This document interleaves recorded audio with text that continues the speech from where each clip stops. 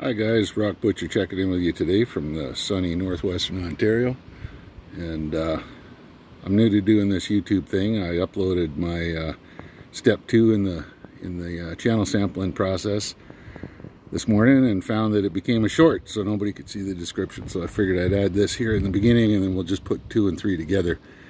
But so basically, with the channel sampling, you're doing it on an outcrop that is what we call a whaleback. It's very, very difficult to get a good representative sample across the whole vein. And so what we'll typically do is we'll strip it, we'll clean it, get all the vegetation off, all the soil. And then, and up here you need a permit to do that. We have a permit. But the geologist will then, he'll lay out or she will lay out a line across that vein, perpendicular to the vein. And you also want to you start on the hanging wall side, you go to the footwall side. You want to take about 2 feet, if you can, of material from either side, the waste rock, so just in case some mineralization is leaked out into the waste rock. And then within the vein itself, the ones we were on right now are sort of in excess of 6 feet wide, and they're zoned.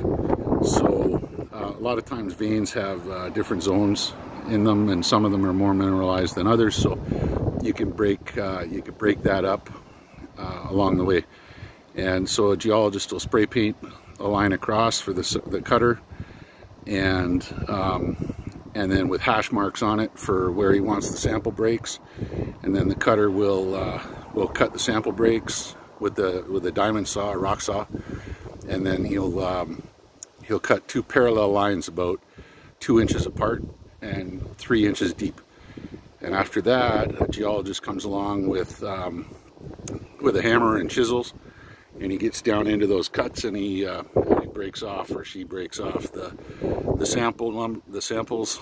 They come out as nice little bricks, you'll see in the video, and then toss them in a bag and send them off for assay. So yeah, we're going to put steps 2 and 3 together here today for you, and you guys can check that out. It's a pretty great process. I'm pretty stiff and sore from walking into the bush yesterday, and so I'm doing computer work today and getting all caught up with my GIS information, my satellite info, so I've got everything on the computer so we can figure out where to go next. All right, and with that, we'll move on to the regular video. Enjoy.